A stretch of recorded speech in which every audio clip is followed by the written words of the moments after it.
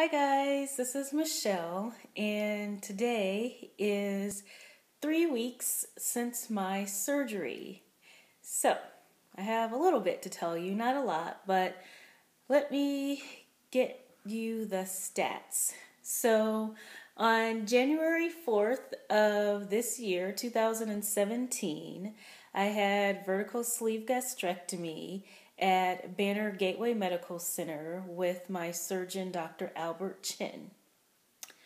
When I started my whole 6-month weight loss program, I weighed 286.8 pounds. But on my day of surgery, I weighed 251.8 pounds. So today, 3 weeks out from surgery, I weigh 240 pounds. So in 3 weeks, I have lost 11.8 pounds since my surgery. I've lost a total of 46.8 pounds overall since I've started this whole process. And in this past week, the dreaded 3-week stall week, I lost 1.8 pounds. So I didn't stall, which is good. I didn't actually expect that I was going to stall, considering that my weight loss has been so slow anyway. I think it's just going to trickle on. At least that's what I'm hoping. I'm thinking that, I'll just be one of these small but consistent losers every single week. So whatever. Am I happy with that number? Not really, but it is what it is. I'm not going to change what I'm doing. So, whatever. So let's get on to what I'm eating and what I'm doing and how I'm feeling. So in my previous video, I had just started Parades, and I think I had only done Parades for a day when I had done that video. So now I've had a whole week now on Parades. If you follow me on Instagram, you would see some of the pictures of the things that I have been paraying up. I've kind of been having fun with it. I think it's so funny how there are so many people who refuse to eat parade food. They won't parade up their food. They won't parade up their meat. And it's like either they're advancing their diet to soft foods and just chew, chew, chew, or like this one woman that I just talked to on Facebook who had her surgery on the same day as me, she refuses to puree any meat. And so she's just living on, yogurt and refried beans and ricotta and her protein shakes because she's not going to puree anything. So, she's not eating, so she's not going ahead and eating what she's not supposed to. She's just going to eat whatever she's allowed to eat as long as it doesn't have to be pureed. I don't know. I think it's funny because pureed food does not taste bad. It really doesn't. You should try. It does not taste bad. It might look bad. It doesn't taste bad. And so in one of my other videos, I showed where I pureed up some ground beef with some peas and some onions. It was delicious. It was good. Very good. And I pureed up some chicken. That was very good. I pureed up the turnip greens. Those were good. And mango. And so pretty much that's what I've been having in different combinations this whole week. That ground beef, the chicken. I also recently started refried beans. The funny thing is that a lot of people have a problem with ground beef, although I wonder if they tried it pureed. But the refried beans are actually heavier in my stomach than the chicken or the ground beef. So one of my favorite things that I have been doing was the refried beans with some melted cheese and then some guacamole and then some salsa. But then I realized that the pureed chicken, I saw someone mention like a taco bowl. And so now I started layering the pureed chicken with the refried beans and then the guacamole and the salsa. And sometimes instead of the guacamole, I have sour cream and the salsa. So that is very good too. And, you know, the quantities that I'm using, when I do the chicken and the refried beans, I've just been having 1 ounce of chicken and 1 ounce of refried beans. And then with all that other stuff on top, it comes out to be about 3.3 ounces. I never can finish all of that at once. So I eat it until I get my full signal, put it back in the refrigerator, wait 30 minutes, drink my water, then wait a little while, and then I eat the rest of it. Losing my train of thought. And then I'm also still having Greek yogurt some days.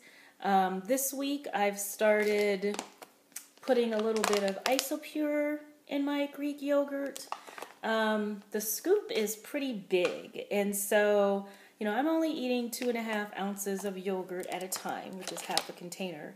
And so that is a lot of powder. So I've only been using 1/3 of a scoop in my yogurt. And it does kind of change the consistency. It makes it more creamy if you like creamy. I like Greek yogurt because of the texture of it. And I don't really like creamy yogurts. And so I do hate how this makes my yogurt like creamy. But whatever. I don't do it every day. I just do it sometimes. Now, the one thing that has changed since I started Purees is that I am now having a hard time getting my water in, and it is also harder for me to drink, period. Yeah, the water doesn't sit as well as it did actually my first and second week. I'm getting full much easier with the water. You know, I've said I start every morning with this chocolate Splendor in milk, and the first 2 weeks I could just drink that down almost like a normal person. In about 30 minutes I could be done with that hot chocolate. Now I'm struggling. It feels thick and heavy, and you know, it takes like an hour and a half, and it's supposed to be warm hot chocolate. And you know, once you put protein powder in your milk, you really shouldn't heat it up again, because even if it was the right consistency at first, as soon as you put it in the microwave again, it's going to turn into lumps. So for a few days, I avoided drinking this, and then that's when I started putting the unflavored protein powder in my yogurt. But then today, for the first time, I decided to try it with coffee. So I haven't had coffee since surgery. I am allowed to have decaf coffee. So today I had, you know, I brewed my coffee like normal, 8-ounce cup of coffee. And then I put just 2 ounces of milk, because I think the milk is also what was made. Okay, my video cut off on me because all of my space was full, so I had to delete some previous videos. What I was saying is that, so I had this, this morning, 1 scoop in a cup of coffee along with 2 ounces of Fairlife milk. And actually that went down really well. So I'm going to start doing that from now on as my first little treat. And then on Instagram I had posted like an example of a day of what I'm eating. And I'm also going to put that picture at the end of this video. And I had one person ask me about this hot chocolate. So this is something that I had left over. I have done Wonder Slim a few times in the past along with Medifast, and this was like the last diet that I tried before deciding to do the bariatric surgery. But their protein hot chocolate is delicious. It has 12 grams of protein, 6 carbs, and 1 fiber. And it has 70 calories and 1 fat. And so I realized that I had this, and so I have been having this most evenings, along with either my Fairlife milk or my 2% milk. I'm trying to use up the Fairlife because I didn't like the taste of it all that much, so That's why it's like in the morning I had the 2% milk, and then at night I was having the Fairlife milk, but it's just because I'm trying to use up the Fairlife. This is really delicious, and I'm sure that it probably tastes very similar to, I've seen like the Berry Wise protein hot chocolate and some of the other ones. They're very good, and so they're actually a very good alternative for people who are trying to find ways to get in their protein without drinking a protein shake.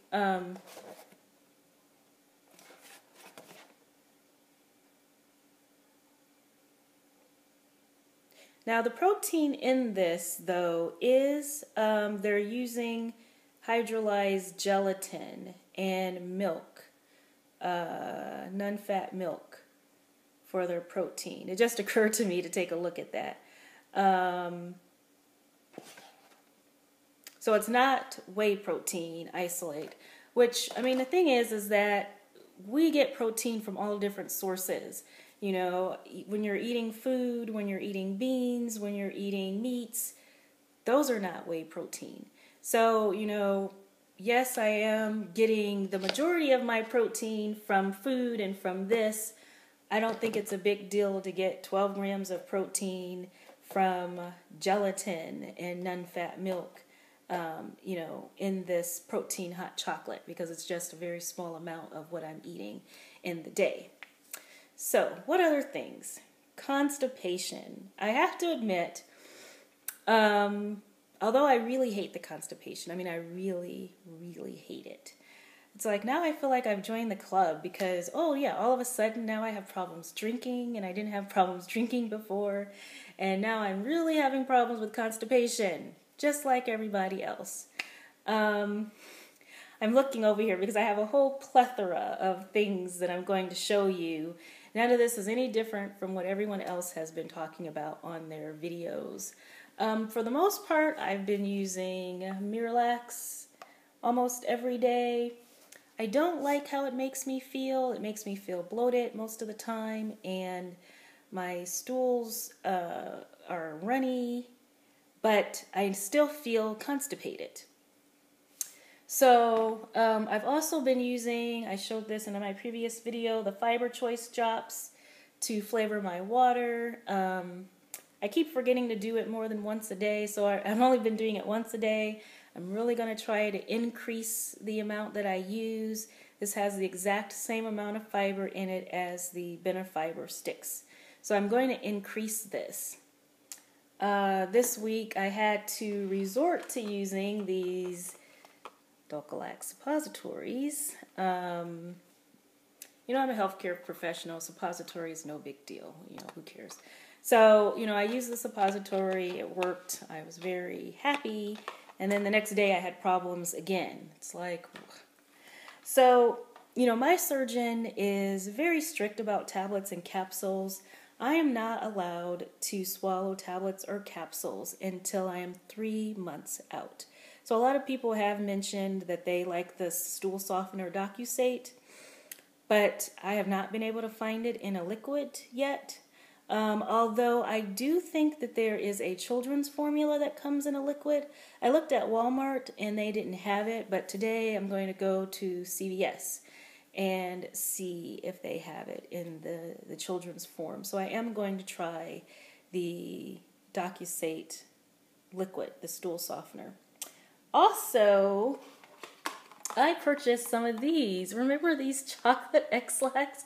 I wasn't even sure that they still made these. So these have Senna in them. And it's pretty much the same as Bisacodyl.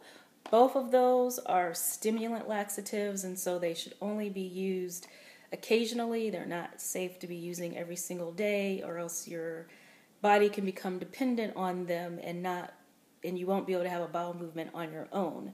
But things like fiber, of course, can be used every day, and then Miralax is not a stimulant. It also can be used every day if that's okay with your doctor, that you use it every single day. And then I also have the Smooth Move tea, and this also has Senna in it and a whole bunch of other things that are like, you know, natural things for constipation. And I haven't tried this yet because I was reading a bunch of reviews on it, and a lot of people have talked about how it is very rough going and it's not smooth at all. So I've been afraid to try it, but I don't know. I might be trying this soon. So, I have a whole pharmacy of products here for constipation. The other thing that I'm going to do today is buy some prunes. I really like prunes, and so I'm going to buy some prunes. I know they're probably high in carbs, but I don't care. I'm not getting a whole ton of carbs anyway, and so I'm going to buy some prunes. I'm going to glance at the prune juice to see how carby it is.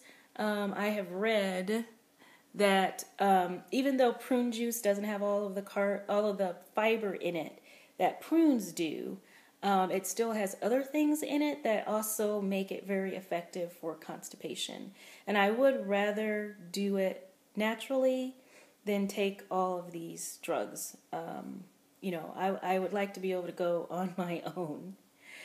Let's see, what else? I am attaching a video at the end also of me and this dress, and I'll tell you the details about the dress in the video.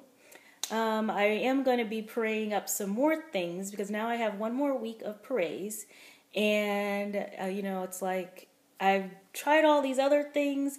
Now it's time for me to try some new things parade.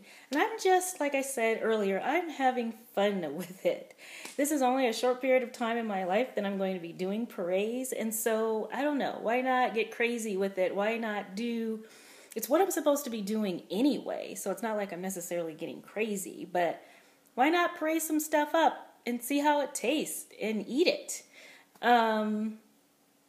This way I'm trying all these different things, and I'll know when I get to the soft foods that I already can tolerate these things. And so coming up, I'm going to be trying seafood because I haven't tried that yet. So I'm going to be doing tuna salad. I'm going to be making kind of this shrimp bisque where I'm going to be pureeing up some shrimp in a roasted red pepper and tomato soup. And I'm going to make it more soupy so that it can be more like a shrimp soup. And shrimp has a lot of protein in it. So I am really looking forward to that. I think that might be it. I don't think I'm going to pray up anything else because I only have a week. And, I can only eat a couple of ounces. So it doesn't take very much to last me for the whole week, and I still am working on that can of refried beans that I opened up. So that might be all that I end up trying before I advance to my soft foods. And another thing I keep forgetting to tell you guys is that I purchased my tickets for LSFA. I actually purchased them as soon as I had a surgery date. I purchased my tickets, and I just keep forgetting to mention it. I don't know yet if a friend is coming with me or if I'm going alone. I also purchased the hotel room at the time, so I may or may not need a roommate. We'll see as I get closer to the date. And, next week will be my 4-week follow-up. I'm going to have before and after, I'm going to have before and after pictures and measurements and, tell you how I did in my final week of praise. Oh, I know one more thing. Yesterday was the first day that I was able to go out and feel really good. Before yesterday, every time I would leave the house, I was nauseated, I was dizzy, I was lightheaded. Even if I had made sure that I had eaten a lot before, a lot is... Oh, I know the other thing I was going to tell you I'll tell you next week. I was going to give you an example of how many calories and everything that I was eating. It really is I'm averaging around 500 calories a day, 500 to 600 calories. I'm averaging about 65 grams of protein a day. I'm averaging about 30 grams of carbs a day. But yesterday was the very first day that I was able to go out, run around all day, and still feel good. So I'm very happy about that. And so I'm hoping that from now on, my energy level is just going to keep going up and up and up. and I need it because I start work again on Monday. So now I'm really done. Thank you to all my old and new subscribers, and I will get back to you guys next week. Bye.